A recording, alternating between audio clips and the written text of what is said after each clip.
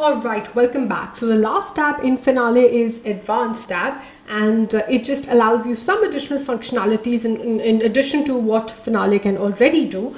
So you can enable the add to cart, but you can change the text of the add to cart button. So maybe while a certain campaign is going on, you want to change the call to action button text of add to cart button. So you can always go ahead and do that. So maybe you could say unlock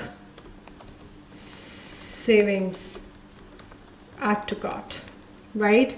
Then countdown timer expiry text. So what is the text that you would like to show once after the campaign has expired? So you could simply put a text here: sorry, this campaign has expired. You missed out.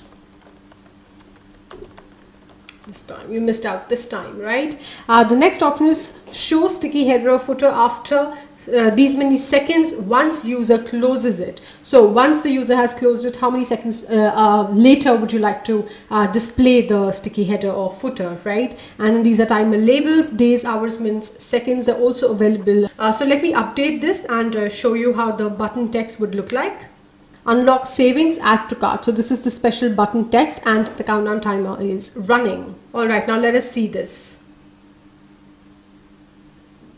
Yep, so the timer has expired and it says, sorry, the campaign has expired, you missed out this time, right? So this is the text that you can configure from the Advanced tab, and this is exactly for communicating to your visitors that the campaign has finally expired, right?